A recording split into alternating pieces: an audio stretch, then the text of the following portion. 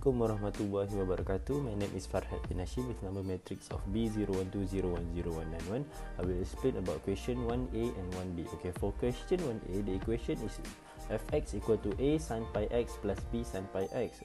Okay, we will differentiate the equation. We will get the value of a pi cos pi x plus b sin pi x.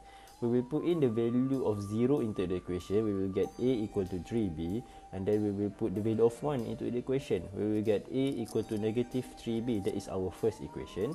And then we will put the value of 1 over 2 into the original equation. We will get the value of a equal to 2 plus b. That is our second equation. We will put the second equation into the first equation. We will get b equal to negative 1 over 2, and then that is our third equation. And then we will put in the value of b equal to negative 1 over 2 into the equation, and then we get a equal to 3 over 2. Hence, the final value is 3 over 2 sin pi x minus 1 over 2 sin 3 pi x. Move to the next question, which is question 1b. Okay, as we know, the value of fx is 3 over 2 sin pi x minus 1 over 2 sin 3 pi x. Okay, firstly, we will do it by cases. For the first case is k equal to x squared.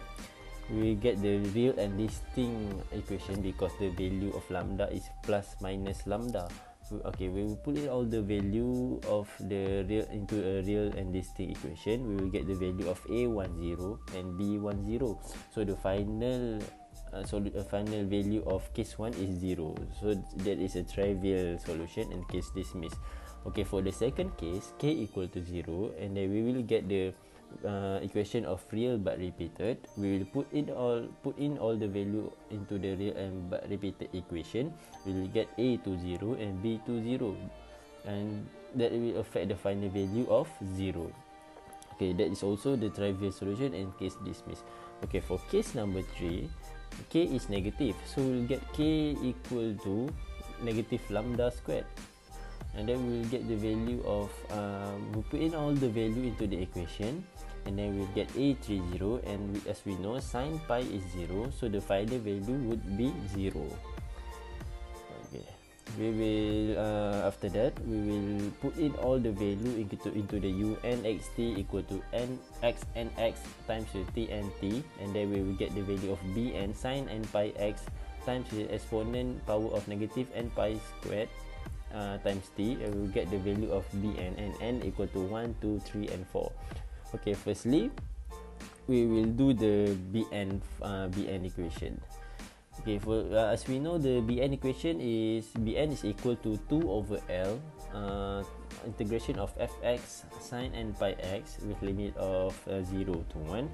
We will put in all the value. We will get 2 over l integration of 3 over 2 sin n pi x minus 1 over 2 sin 3 pi x times with sin n pi x dx with limit of 0 to 1.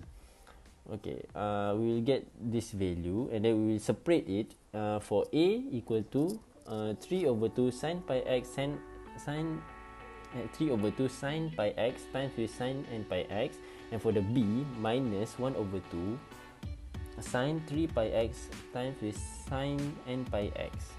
Okay, we will do it separately. For the a equation, which is integration of 3 over 2 sin pi x times with sin n pi x dx with limit of 0 to 1. We will integrate it as usual, and then we will get the value of a is 0. And then next we will integrate b, which is the equation of b is integration of sin 3 pi x times with sin n pi x dx with the limit of 0 to 1, and times all the integration into 1 over 2. And we will do it as usual. The value of b, we will get the value of b is also 0, and then we put in all the value. As we know, bn equal to 0, ux0 equal to fx, so fx is 3 over 2 sin pi x minus 1 over 2 sin 3 pi x. Okay, as we know, bn is 0, we will put in all the value. uxt equal to fx times with exponent power of negative n squared pi squared and times t. Put in all the value of fx, and then we will get n1 equal to 1, n2 equal to 3, and then the final value would be uxt equal to 3 over 2 sin pi x exponent power of negative pi squared t minus 1 over 2 sin 3 pi exponent power of negative 9 pi squared t. Yes. My name is Nur Fadila Tasha Binti Fadli, and I will talk about the example in real application involving partial differential equation and Fourier series. So for differential equation, the title that I choose is surface representation using second, fourth, and mixed order partial differential equation. For the background of the problem, PDE are practical tools for creating free-form surface.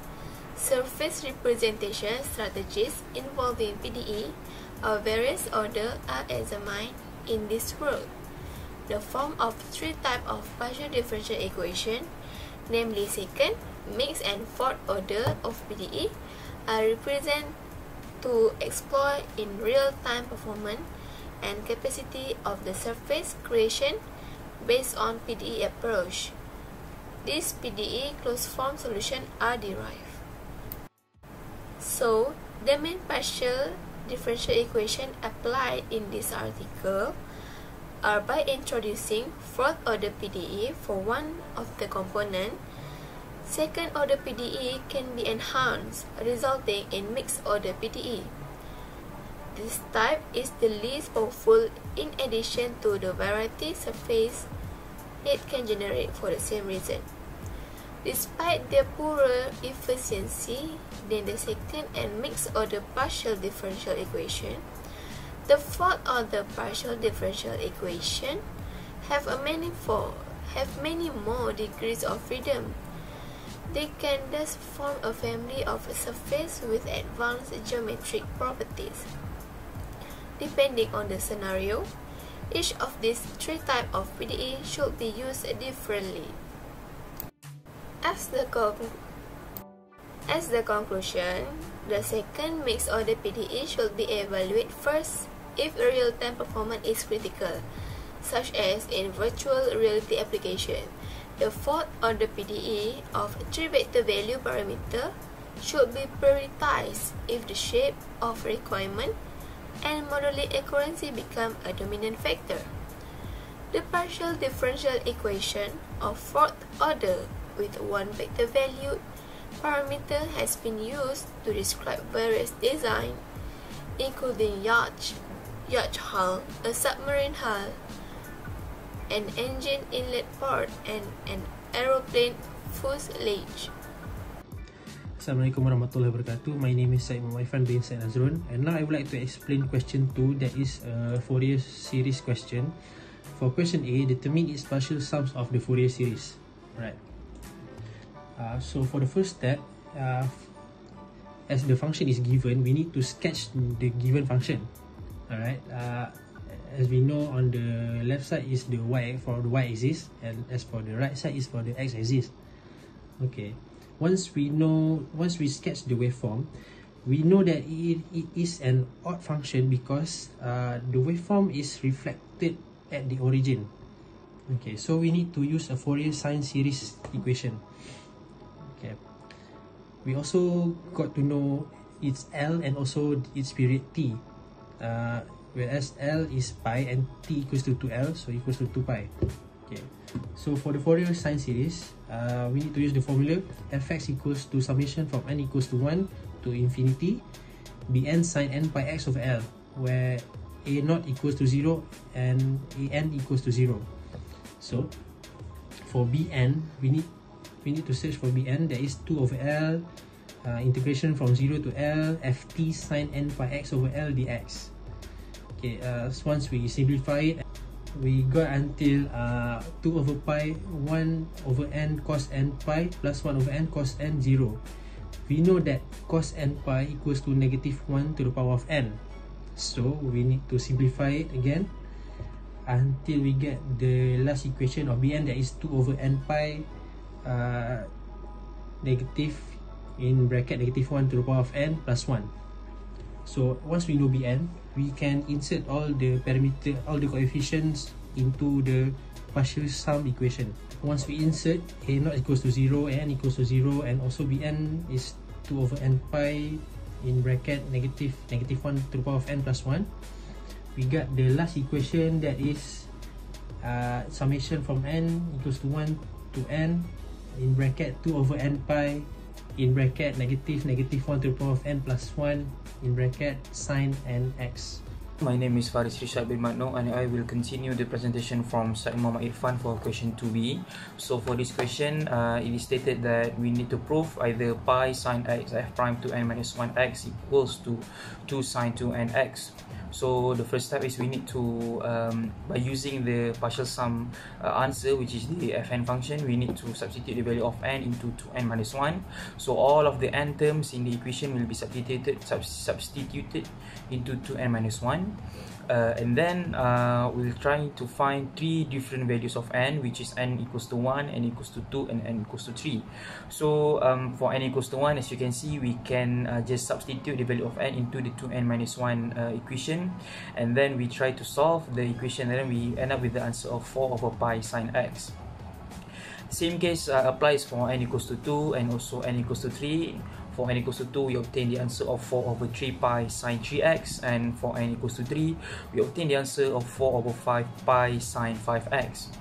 And then all of these equations are being rearranged and being put in the equation of 4 over pi sine x plus sine 3x over 3 plus sine 5x over 5 until infinity, until towards sine 2n minus 1x over 2n minus 1, because this is an infinite value.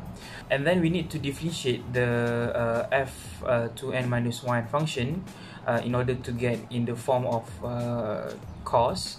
So we differentiate the equation, we get 4 over pi cos x plus cos 3x plus cos 5x until infinity towards cos 2n minus 1x. And then in order to match with the question, we need to multiply both sides with sine x, and then we also need to multiply both sides with pi. And for the right side, we have 4 over pi, pi will cancel out with the pi, and then we leave only 4 sine x on the right side. And then we need to multiply the 2 sine x. From the 4 sine x, we need to multiply 2 sine x inside the bracket. So this will result us in 2 in bracket of 2 sine x cos x plus 2 sine x cos 3x plus 2 sine x cos 5x, and it is continuous towards infinity. And in order to solve, we need to apply the trigonometric rules, which is 2 sine x cos y equals to sine x plus y plus sine x minus y.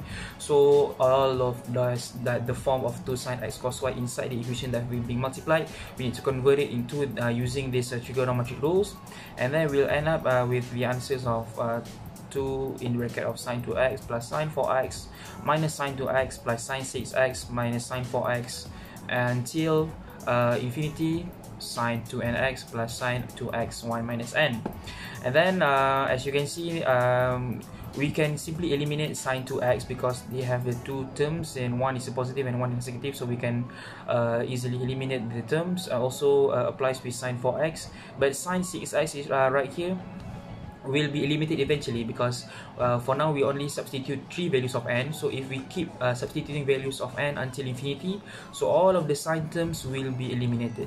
And then if all of the sine term will be eliminated, that will gives us only the final answer on the right side will be 2 sine 2 and x.